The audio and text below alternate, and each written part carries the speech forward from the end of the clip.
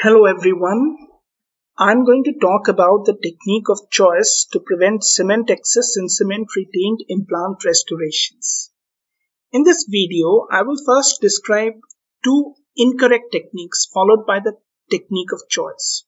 One of the drawbacks of cement retained implant restorations is extrusion of excess cement into the peri-implant sulcus leading to peri-implantitis.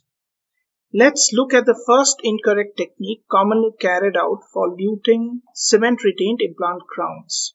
Here, two implants were placed at bone level in 3-6 and 3-7 region. Once the abutments have been placed intraorally, the crowns were luted in a manner similar to luting of crown and bridge on natural tooth abutments, resulting in extrusion of excess cement seen at the cervical margins of the restoration on 3-7.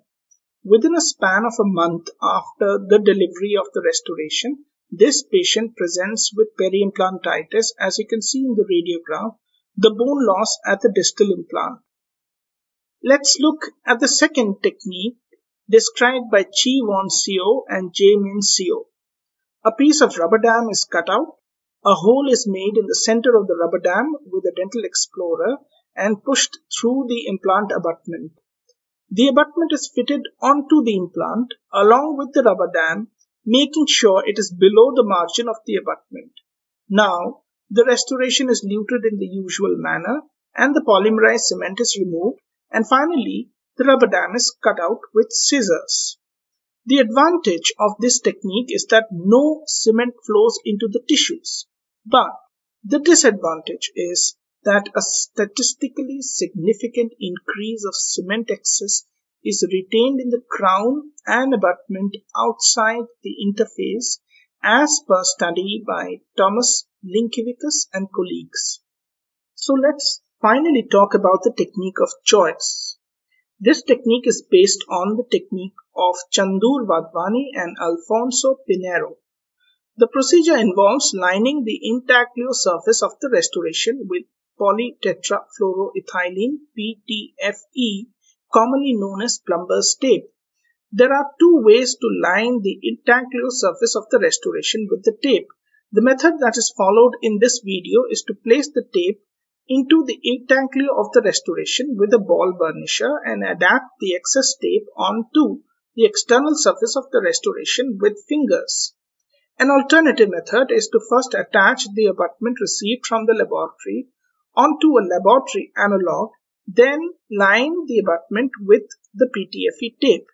Once this is done, the restoration is seated completely onto the abutment to facilitate transfer of the tape to the intaglio surface of the restoration. Now, obtain the impression of the PTFE lined intaglio surface of the restoration with light body VPS material being expressed into the intaglio by the intraoral tip, which is in turn connected to the cartridge tip. Once it sets, remove the replica along with the PTFE tape. Now remove the tape from the replica. Ensure no voids are present on the abutment replica and the abutment finish line has been accurately duplicated. So now we get the reduced light body abutment replica. But here's the important thing. This Teflon tape represents the cement space of approximately 50 micrometers. Now, the luting cement is mixed in the usual manner and placed into the intaglio of the restoration, and the abutment replica is inserted to remove excess cement from the crown. Remove the replica from the restoration. If any voids are present in the intaglio, add a small amount of extra luting agent to fill the void. This technique ensures adequate retention by using a copy abutment with smaller dimensions to account for the cement space. But here's the important thing.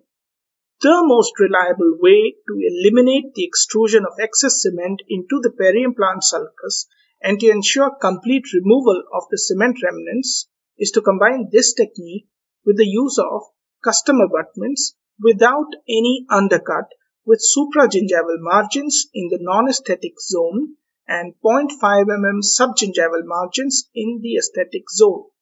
This simple chairside technique described to control the cement volume will predictively prevent cement extrusion and associated complications. So, what are you waiting for?